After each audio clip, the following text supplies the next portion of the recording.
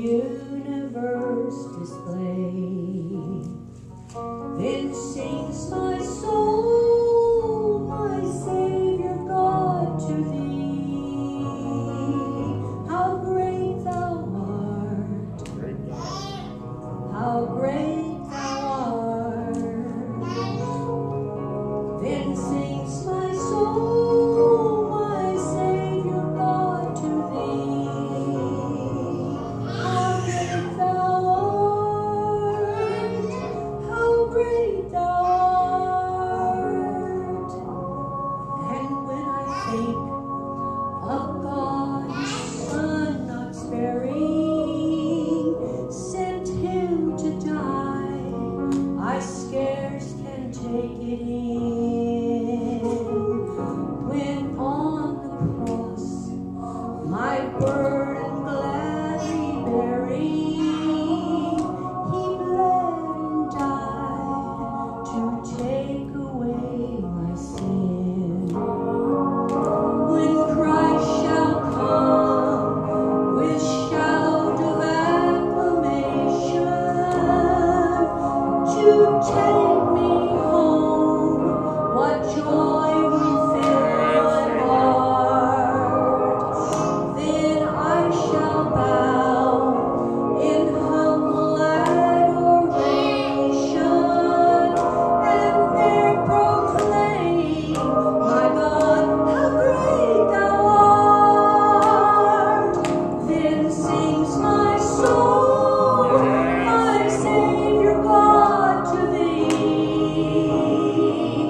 How great thou art, how great thou art. Then sings my soul, my Savior God, to thee. How great thou art, how great thou art.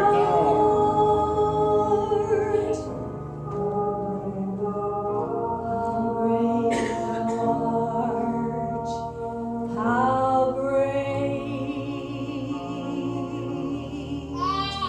thou art, how great thou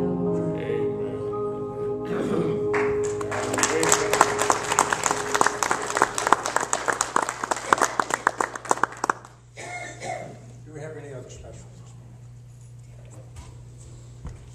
Bobby, did you? If not, before we turn the service over to Brother Wayne, do we have any testimonies?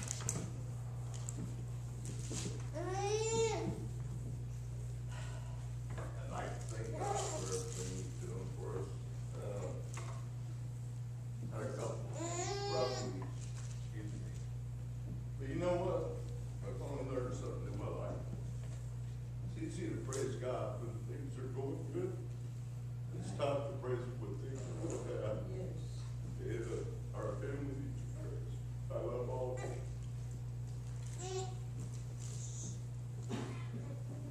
Hallelujah. Thank God for His many, many blessings on me. I don't know whether you know the little fellow, I wrote it down now, Alfred, he's the minister of the little black church there in Bakersfield. Alfred, what is his name? But anyway. Abernathy? I can't remember, but anyway, he preached along the same thing that you did on the apostles and the prophets, the teachers, workers of ministry, and all the working. And if we're going to do anything for God, we are going to have to move out and do something and do the works. And that's not the works that you try to work for your salvation. That's taken care of. But it's doing things and saying things, watching our words, that what we say, does it magnify God or does it tear down? Amen. And we have to be real careful. Lord, I remember the little bracelets came out. What would Jesus do? And just a minute. And I don't even wait a second sometime when I say things that I know I shouldn't, like God. But God's working on me anyway. The Holy Spirit, I believe, is working in my life to Amen. guide me and lead me to the things that I say and try to watch and not say anything that is harmful. But I just wanted to help do the work of the Lord and see people come in and know Him. I thank Him for Hallelujah. I never heard you say anything you weren't supposed to say. I'd like to give praise for the time God's given with my family getting together this weekend, the Berry program. We had just a real good time. It's good to see family and friends. And we spent the last 2 nights together, and Friday night we had a viewing for. We all got together at my dad's, and we were all outside and enjoyed the lighting show that went on, and just laughed and had a good time. Good remembrance of a good woman. And I appreciate the church's prayers. Amen. Amen. Amen. God can put on some pretty good fireworks sometimes, can't He? Oh.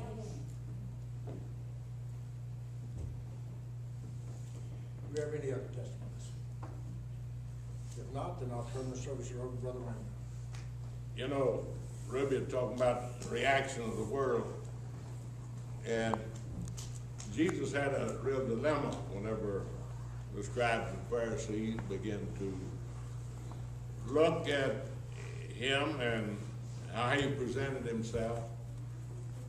And he said, I don't understand you people. He said, John came and he was fasting and praying, and you said he had a devil. And I have come eating and drinking, and you said that I'm a winebibber and a glutton. He said, it's evident you just really can't make up your mind. Now, whenever we look at the world that we're living in, the book said in the last days, we're not talking about the destruction of the world, but in the last days, darkness is going to cover the earth, and gross darkness, the hearts and the minds of the people. If you look at the economy of the world, it looks like that the book of Revelations is pretty accurate, that the world's economy is going to collapse. Even Bernanke, our spokesman for the economy, has said there's a possibility of the collapse of the world's economy. Now that is hard for us to comprehend and grasp because we're still trying to pay Sears and Roebucks to keep them from coming taking our furniture back. And whenever you consider the world economy collapsing and what devastation it would be, it's very difficult to comprehend, to get your thinking, your mind around it. But we are living in what they have now declared the most difficult times of modern man. That we do have darkness, and that we are a failing country and a failing system. Now, that doesn't mean anything that we are going to be worse than anyone else. It just simply means that the world is in great darkness. How relevant is the Bible in the world that we're living in today? It's still the most published book. It's the most purchased book. And it is probably the most read book, but the most misunderstood. If it wasn't misunderstood, we wouldn't have 3,000 or 4,000 different religions in the United States of America.